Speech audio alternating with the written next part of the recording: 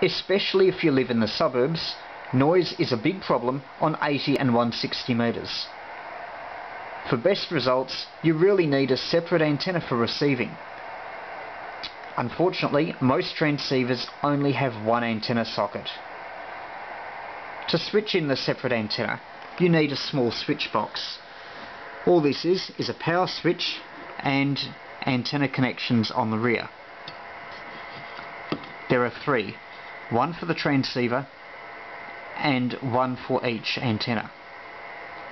We'll do a quick A/B comparison and demonstrate how important a receiving antenna can be for good reception.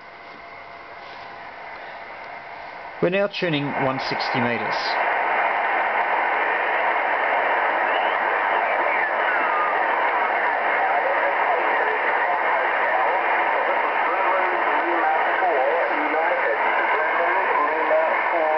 We're using a large wire antenna outside.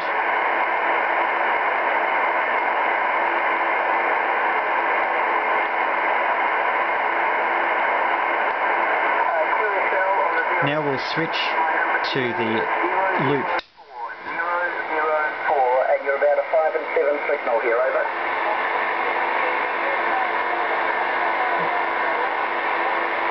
We'll go back to the transmitting antenna.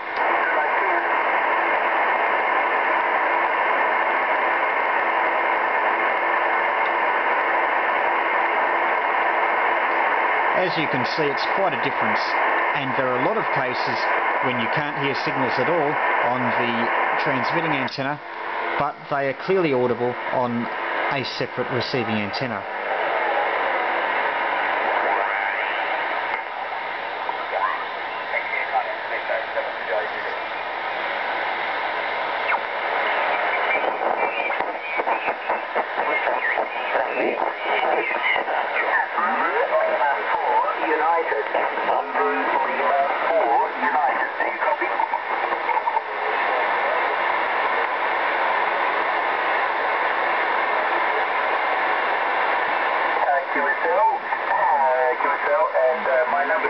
We'll go back to the transmitting antenna.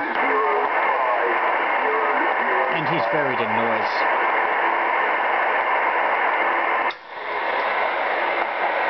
The antenna used on reception is a magnetic loop 1.5 metres in diameter. It is outside, but even if it's used inside, it can sometimes be quieter than an outside antenna.